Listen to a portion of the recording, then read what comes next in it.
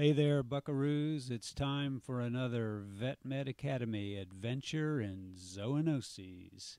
In this video, we're going to be taking a look at toxoplasmosis. Toxoplasmosis is a zoonotic disease that has been identified worldwide. It is caused by the protozoal parasite Toxoplasma gondii. We'll call it Toxo from now on. Although T. gondii infects most species, domestic and wild cats constitute the only definitive host, and as such, they can serve as a main reservoir for infection. There are three infectious stages of T. gondii: tachyzoites, a rapidly multiplying form; bradyzoites, a tissue cyst form; and sporozoites, which exist in oocysts. More on the life cycle later, but what clinical problems does toxoplasmosis cause? Tachyzoites lead to tissue damage, and the immune system plays an important role in limiting an infection. So, in adult immunocompetent animals, toxo is usually a subclinical illness. But the story can be quite different in the young, where systemically distributed tachyzoites can cause damage to the lungs, heart, skeletal muscle, liver, meninges, retina, and lymph nodes in young puppies, kittens, and piglets. Associated clinical signs include fever, diarrhea, cough, dyspnea, icterus, seizures, and death. Toxo can also cause abortion and stillbirth in sheep and goats, and sometimes in pigs. Tachyzoites may also spread to the fetus, causing multiple organ necrosis. Immune-suppressed adults, for example a cat with feline immunodeficiency virus, can develop generalized disease. How is toxo transmitted? In order to understand the presentation of this disease, it's time that we talk about the life cycle. Transmission of infectious oocysts can occur through consumption of cat feces or infected meat, and by transplacental transfer of tachyzoites from mother to fetus. How does toxo get into a cat, the definitive host? Cats will ingest uncooked meat containing tissue oocysts. Bradyzoites are then released after digestion in the stomach and small intestine. They invade the intestinal epithelium and undergo sexual replication. Oocysts are then released in the feces by 3 days after infection and may be released for as long as 3 weeks. Oocysts sporulate outside the cat within 1 to 5 days and remain viable in the environment for several months. What happens in other animals and people? After consumption of tissue cysts in uncooked meat by a carnivore, or consumption with food or drink by other warm-blooded mammals, released bradyzoites and sporozoites infect and replicate in the intestinal epithelium. After several rounds of replication, tachyzoites emerge and can be spread via blood and lymph. What makes tachyzoites so destructive is that they replicate intracellularly, leading to cell rupture and tissue necrosis. If an animal is young or immunosuppressed, this damage may lead to death.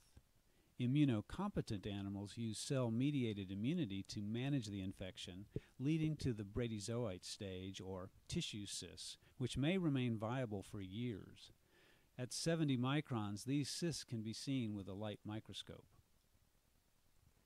The clinical signs of toxo are not particularly specific to the disease, so a definitive diagnosis of toxo generally requires serologic or histologic methods. Immunological techniques in a living animal include indirect hemoagglutination assay, indirect fluorescent antibody assay, latex agglutination test, or ELISA. Increased IgM titers are consistent with recent infection, generally less than 3 months. However, IgG appears after a month of infection and by the 4th week after infection, and may show positive titers for years during a subclinical infection.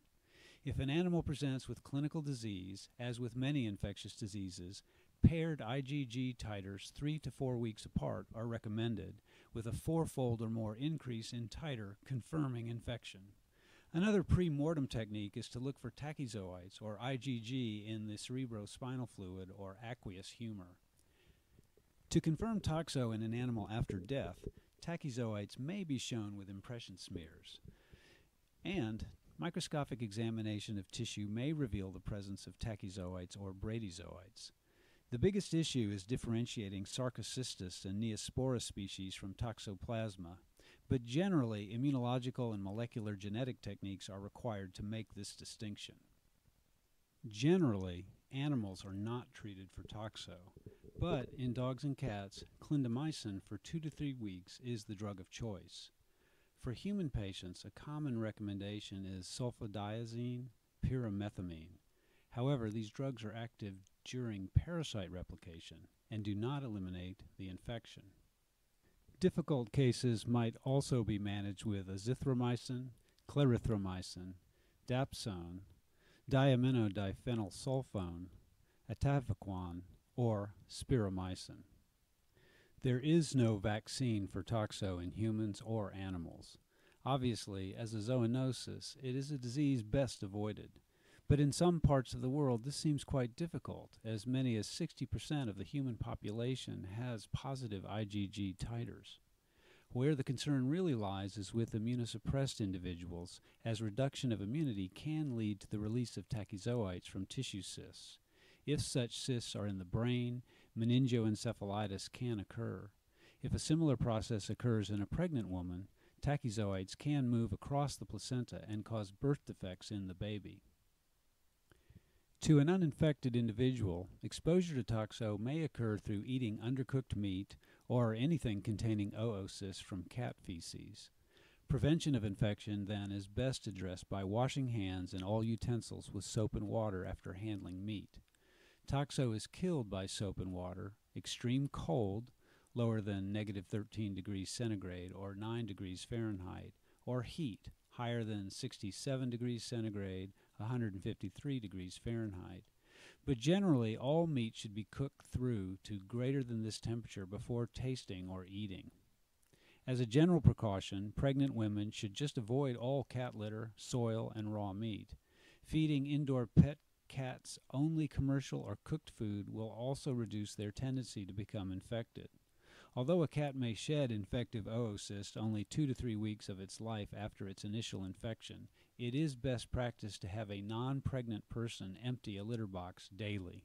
When gardening, wear gloves and wash vegetables before eating in the event that they may have been contaminated by cat feces. Toxoplasmosis is a zoonotic disease that can occur in all warm-blooded animals and is spread through ingestion of uncooked meat or through fecal contamination containing oocysts. The young and developing animal or person, or those who are immunosuppressed, are at the greatest risk. Prevention is generally addressed by good general and food hygiene, particularly around the presence of the definitive host, the cat.